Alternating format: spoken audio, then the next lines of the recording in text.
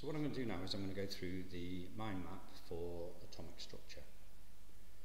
Starting on the right hand side here, right, what we're talking about radioactive decay, right, and the most important thing with radioactive decay, right, is your half-life graph, and it looks approximately like that, right, and so what you can do is if that's 100 there, it goes down to 50, go across, and you go down, and you've got some form of time across the bottom.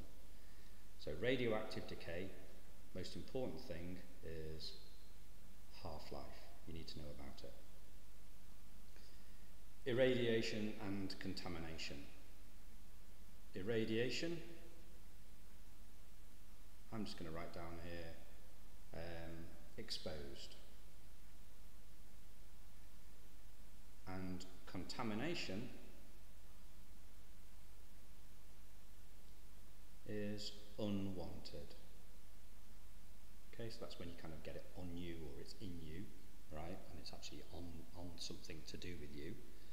Irradiation is when you're actually exposed to it from external. Nuclear radiation, right, this is then just some sort of facts that you kind of need to know about. You need to know about a Geiger counter, right, that's like a little device that kind of makes little clicking noises, right, to detect radiation. You need to know about background radiation.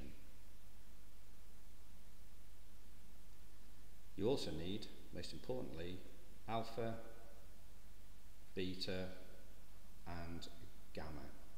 You need to know what they are. Alpha is a helium nucleus. You need to know what they can go through, what they can penetrate, what stops them, how far they can go in air, and their charges. So you need to know that for each one of those three different things there. Okay, you need to know details about all three of them. Isotopes. I'm literally just going to write down the word neutrons, right? Because basically an isotope is two or more elements with the same number of protons but a different number of neutrons. Subatomic particles. 10. Protons, electrons, neutrons. And again, even though it comes up in other units, you need to know details about the masses of them, the charges of them.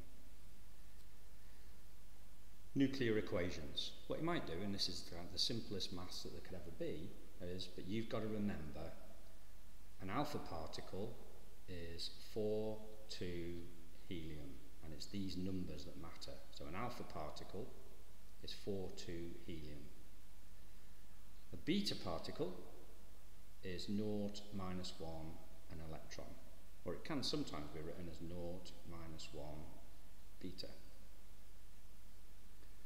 Final one, Rutherford. Right? Even though again Rutherford comes into other units, you need to know his 3 observations,